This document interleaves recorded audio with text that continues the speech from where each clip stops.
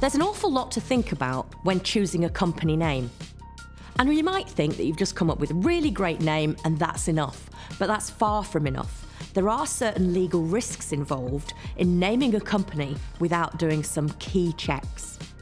So the first check you need to do is if that company is already registered on Companies House or similar. It doesn't matter if you're a sole trader.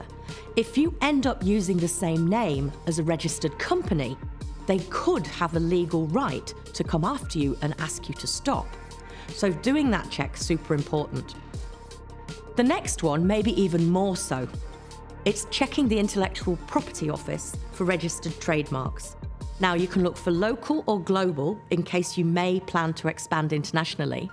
But a registered trademark would be something that would mean you may not operate with that name because the person who owns that trademark or the company that does could come after you and ask you to cease and desist, and they could even send you a very large bill. Using a name that is too similar to another trademark is also risky because there is a case called passing off, where if your brand is too similar in look or name to another, then the original brand has the right to claim that if you've caused confusion to their customers, they can have you shut down. The next consideration is about your future online presence. So you need to investigate domains. Are domains available in the name of the company you want? And are there some domains registered which might be similar to your company name?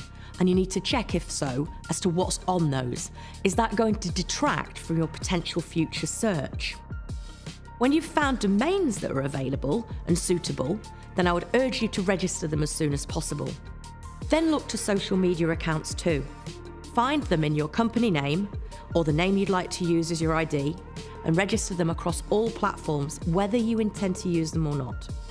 The reason for this is it stops something known as brand squatting, where somebody spots that you've opened a new company name and quickly grabs social accounts or other domains and then could approach you to ask you to buy them for a ridiculous amount of money. Or worse, a competitor could own one of your identities and act negatively towards your brand, and unfortunately this does happen.